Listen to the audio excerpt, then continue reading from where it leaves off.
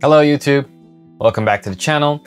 Today we are going to talk about my first pair of actual waterproof pants, the Acronym P38-GT. First I will talk a bit about waterproofness, then I will go through all the features of the pants and also make a comparison to the other P38s other versions of the P38 that came out this year, and then I will conclude with my point of view on the practicality of Gore-tex pants.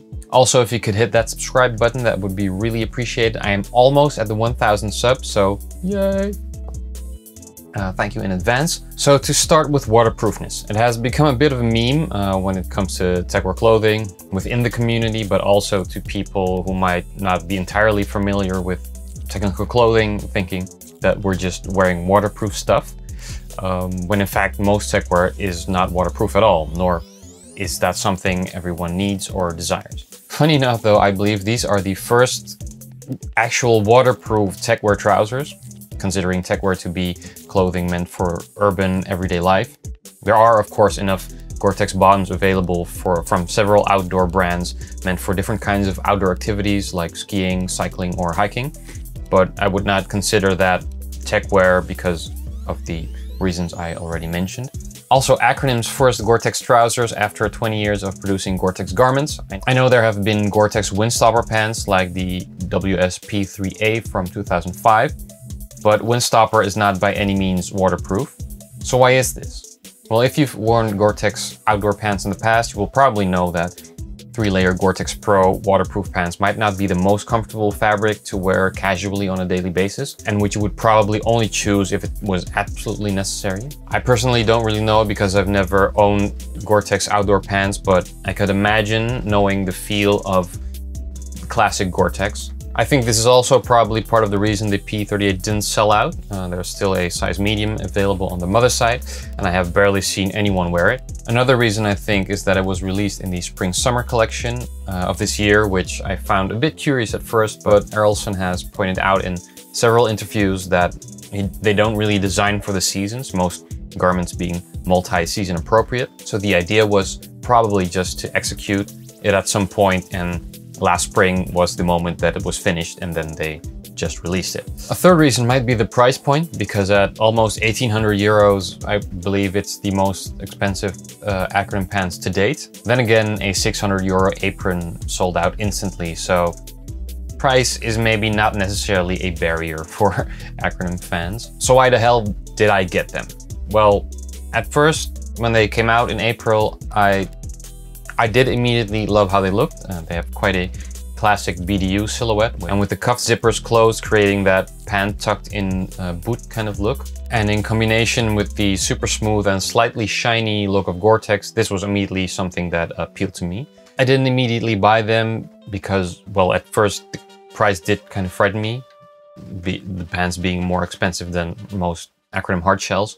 It was spring, so I didn't really feel like buying Gore-tex pants was the thing to do at that time. Little did I know back then though that it would be raining all summer, so I guess they could have already been useful because I did get completely soaked quite a few times just walking from the station to my office in 20 minutes during the summer. So yeah, in Holland, the country where I live, Gore-tex pants are almost always appropriate, but I was also, as probably many of you still are, quite skeptic about the comfort of a pair of Gore-tex pants. And at almost 1800 euros, not really something to just try out. Even though I really love Gore-tex as a jacket fabric because, well, as I mentioned before, it rains here like half of the time, no matter what season. I mean, this is the rain map of Holland, you guess in which part I live.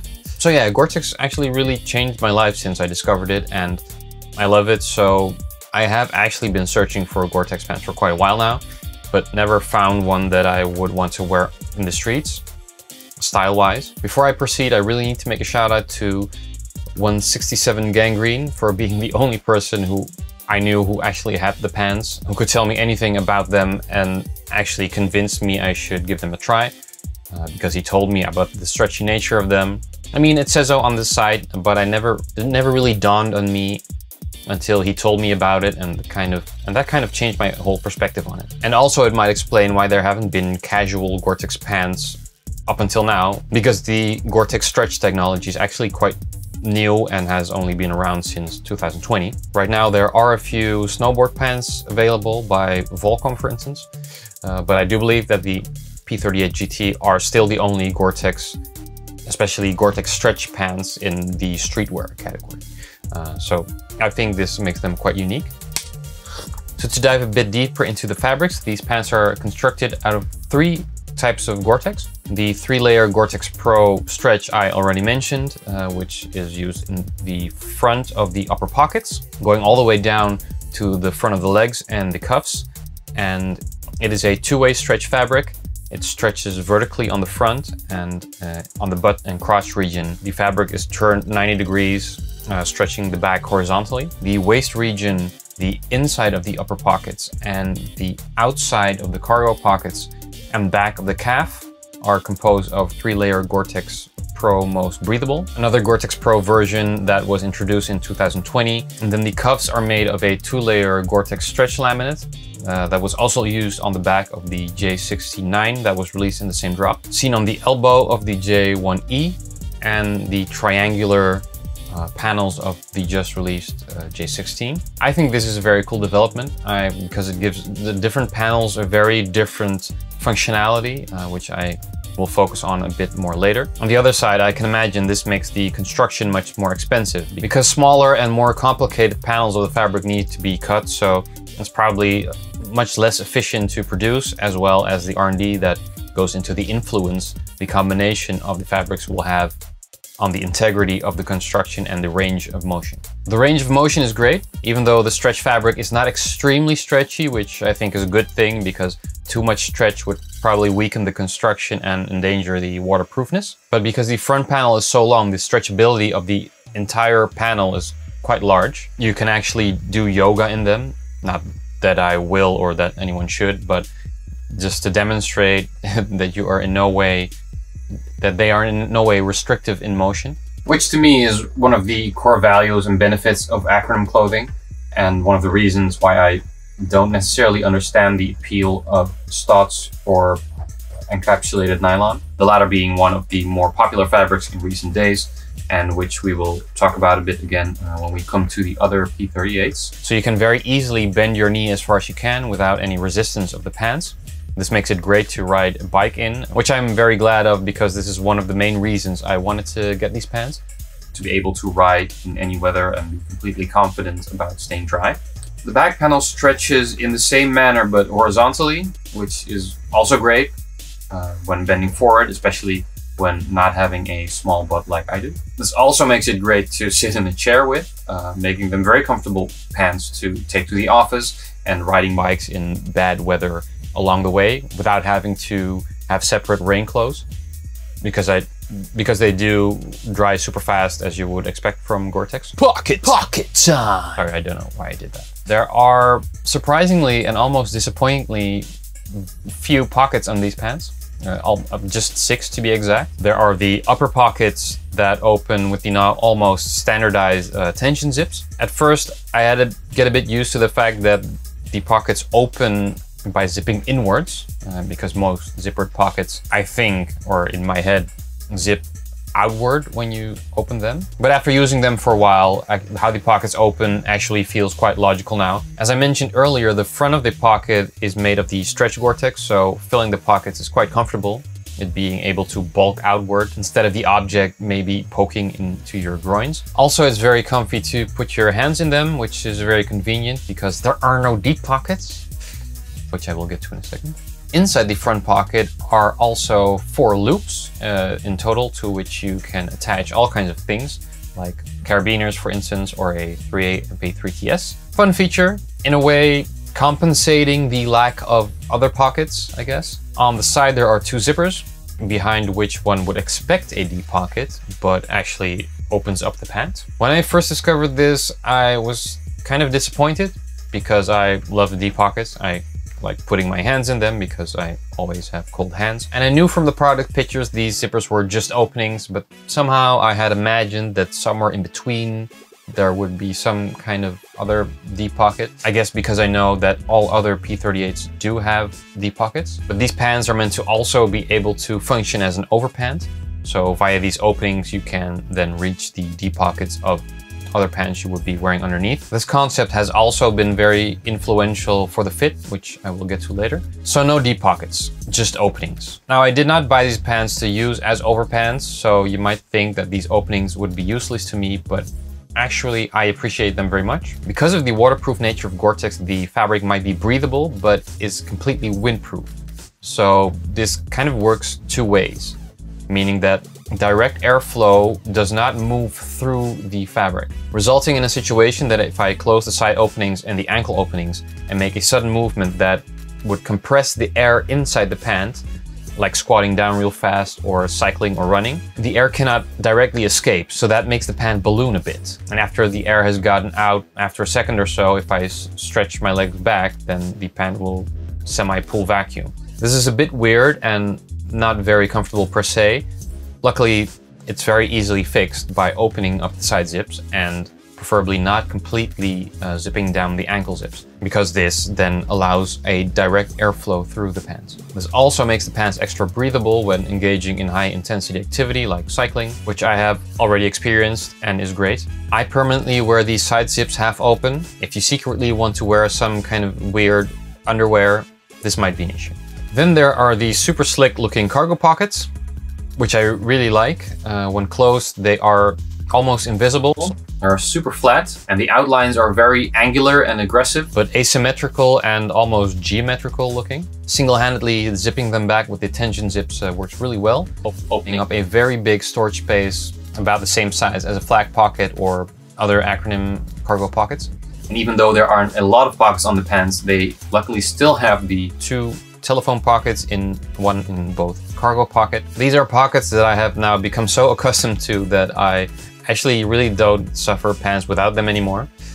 The last few months I really noticed that I barely want to wear any other pants than my Acronym pants anymore, because it just annoys me if a pant does not have them. This is also resulting in a situation that I'm kind of selling all my other pants, partly to recuperate from buying these, but also because I feel I want to, and also fundamentally want to shrink my wardrobe and wear less pieces more because they are super great, which I really feel like I can do with Acronym pants, and it's also a better way to justify paying such an amount for a garment, I think.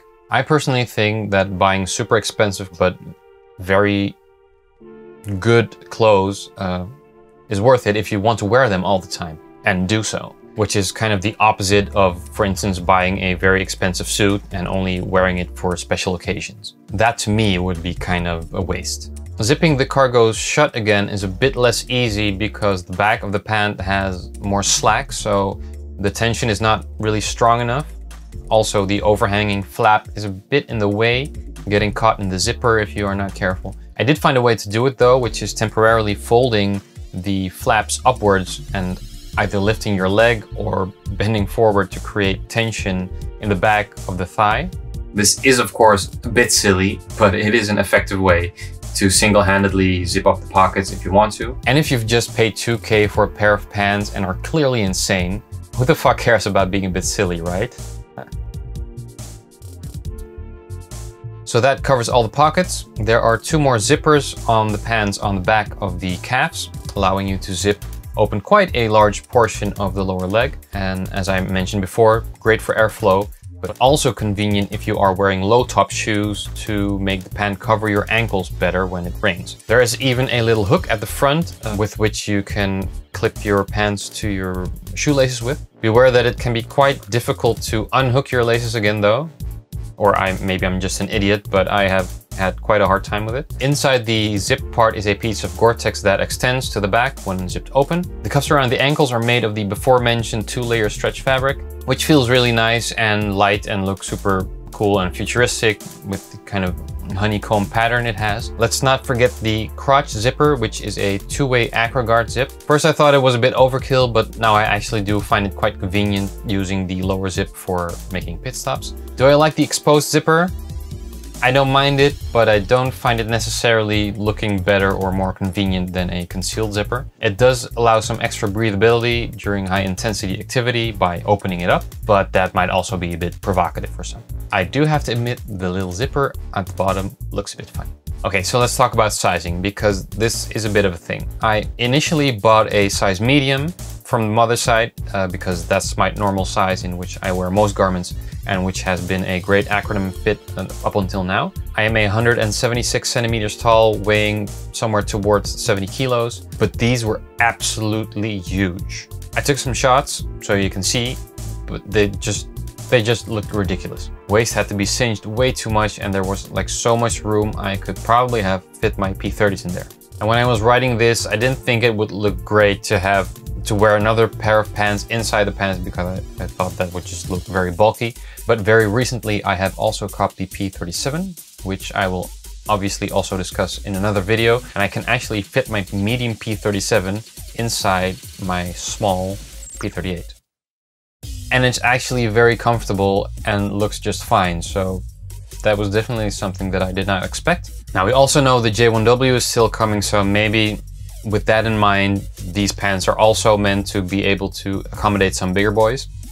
But that's not me, so sadly I had to send them back and look for a size small in the community, because small was already sold out on the mother side. Only seeing one on Grailed for $2,500, my confidence in finding one for an acceptable price were starting to diminish already. But then I met the most friendly gentleman from Hong Kong called Gregory Lam, who was so amazingly nice to sell the pants to me for the price that he paid.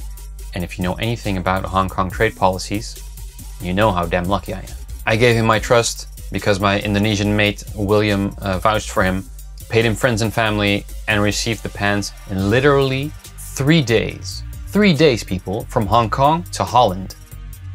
That same week, I ordered something from the UK, which took 3 weeks. What? Anyway, amazing person, amazing pants. Thank you so much, Gregory. Thank you, William. They were brand new and now they fit great.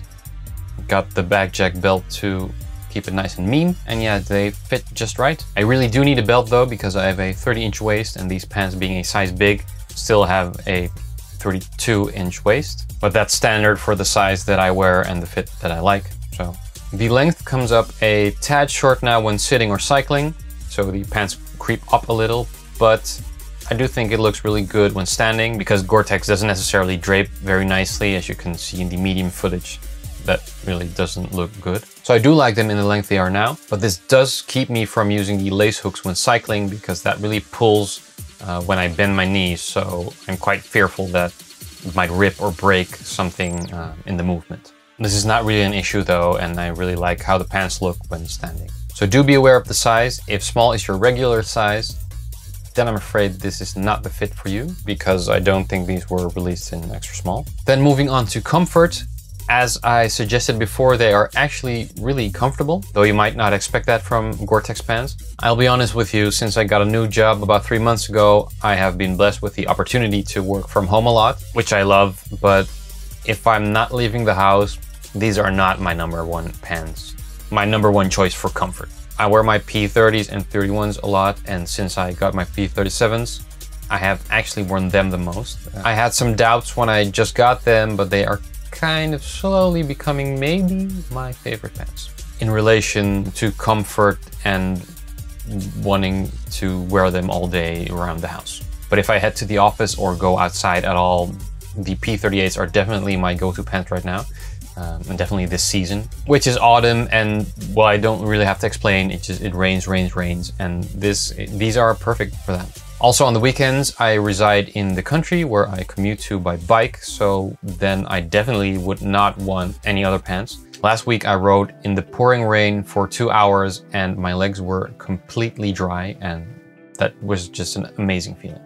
One thing that I haven't mentioned yet is that the inside of the stretchy part has a quite pleasant feeling on the skin. The Gore-tex most breathable parts have the same microgrid backer that as the jackets have. But the stretch part has an inside that's quite similar to the inside of dry skin. It's a tad less soft, but it definitely feels less cold to the skin than the microgrid backer, so that's very nice. Now I want to do a little comparison to the other P38s that came out this year, because the P38 is clearly the Acronym pant of 2021, being a new model released in 4 iterations in 1 year. which I believe is a first for Acronym. So I guess Errolson is very content about this model, demonstrated also by the fact that he seems to have swapped his P30s for them entirely in his public appearances on social media. So the most popular and now sought after version is the P38E that came out in the same season as the GT, around April, I believe. They sold out immediately. They are made of encapsulated nylon. They feature chrome zippers, deep pockets. There's a zippable vent in the back and were demonstrated in 2 videos, one about the pockets and one in which Errolson shows us that despite encapsulated nylon not being a very stretchy fabric, you can still do head kicks in them. I personally don't find the idea of encapsulated nylon very appealing. Also, I don't necessarily like the chrome zippers aesthetically. Then this fall 2 more iterations were released. First the P38DS in dry skin, released in black as well as in REF. The latter are selling out the fastest. These feature reverse coil deep pockets and an extra pair of telephone sleeves on the outside. Detached cargo pockets similar to the ones on the P30s. Back pockets and the cuff zips on the front instead of the back. Now, even though I love DS, I don't actually think that this model really benefits from that fabric. The whole construction looks a bit weird to me, if I'm honest. I think it's too bad that there are no tension zips on them, because I really like tension zips, which is also why I got the P37s. And the cuff zips on the front look kind of weird, actually. I don't know. And then the 4th release is the P38AD. Now, these I actually really like. They are a combination of Polartec Alpha Direct on the inside and dry skin on the outside. So I kind of have to take back something that I said just now about dry skin not being the right fabric for these pants. But I also feel that the P38AD just looks so different that I actually barely find it a 38 because it's so different looking. It's a very different pant. I mean, I understand that probably the fit block is the same, but just the overall look, it has a very different vibe to me. But that combination of Alpha Direct on the inside and dry skin on the outside just sounds amazing to me. They are also the most clean looking of the bunch. I mean, they still have the front tension zip groin pockets, this time with 2-way zippers. But other than that, as I already said, they barely look like P38s, mainly because they are missing the cargo pockets. There are 2 foam pockets, luckily, and deep pockets. There's no zipper on the cuffs, just a jogger type cuff. The most special feature is probably the fact that they are reversible, also having deep pockets and foam pockets on the inside of the pants and giving a very comfy, fluffy look with the gray Alpha Direct fleece worn on the outside. I thought that the outer layer of dry skin, which is kind of rough, would not be comfortable to wear against your skin, but I turned my P37s inside out and it's fine. I would definitely prefer the AD on the inside though, and I don't really see the benefit of wearing the AD on the outside apart from looking like a furry. So yeah, these definitely look like the pinnacle of comfort. Who knows, maybe I'll end up with some eventually. The size chart looks about the same as the GT though, so as do the other P30s, by the way. So I think this will also require to size down. But back to the Gore-Tex. Okay, so the burning question is, do you need Gore-Tex pants? I know Gore-Tex is a bit of a point of discussion in the tech world community with fans and haters on both sides. But I also have the feeling that the latter mainly comes from, for some reason, quite a big portion of the community hailing from Southern California, where Gore-Tex is kind of overkill for obvious reasons. But if you live in a climate that is very wet or sees very snowy winters, I would definitely think that a pair of pants like these is very relevant. It definitely is for me. I just bought an e-mountain bike to do bike tours with and to commute for quite long distances with in all conditions. And these pants have already, but I am sure will give me much more pleasure in the future in this context and keep me dry and shelter me from wind. Also, I can't wait to sit in the snow with these. The stretch fabric is really great, as I mentioned before. I feel no restrictions in movement at all. These are great active pants. Downsides, there are not that many pockets on them. But then again, if you are wearing Gore-Tex pants without a Gore-Tex jacket to accompany it, that really doesn't make any sense. So, and Gore-Tex jackets usually have pockets for days, so I think I will be all right anyway. And even though I really like the front pockets, I do still kind of miss the deep pockets a bit. A little less since I discovered that I can wear my P37s inside, which I will probably do quite a bit from now on. So I guess I will be using it as an overpant as it was meant to, so, you know. Ah, Errolson, you fucking genius. Also, I don't really know where the deep pocket should have been or could have been, but I'm also not a designer. Back pockets maybe would have been nice. The flaps that go over the cargo pockets do really protect them very well from the water, but they also make opening and closing of those pockets a bit cumbersome. I do have to say that when cycling, having stuff in the phone sleeves inside the cargo pockets doesn't necessarily feel very comfortable because you can really feel them on your leg. Probably because those pockets are placed just a little bit to the front, whereas the phone pockets on the P31, for instance, are placed very much on the side, which I really appreciate. The opening and closing of the cuff zippers can also be a bit cumbersome because the inner fabric tends to get caught in the zipper. So you need to do that a bit carefully by pushing the inner fabric inwards while closing the zipper. Oh, there are two pull tabs on the front that can be used to cinch the waist, which can be convenient if for some reason you do not have a belt at your disposal. It's not particularly comfortable, so I wouldn't really use them if it was not an emergency, but it's nice they're there. So that rounds up my P38-GT video. I hope you liked it. It took me a minute to finish it, but it's also pretty long right now, I presume. I still have some other Acronym stuff lying around that I haven't talked about yet. It's like the A6B DS I'm wearing right now. As I said, I just got the P37. Also, to keep me warm this winter, I got an H5 and a used, but in great condition, NG8 in the hype of the NG4, of course. So that I can talk a bit about this in another video. So yeah, stay tuned. Don't forget to like and subscribe if you do, and I will see you in the next video. See ya.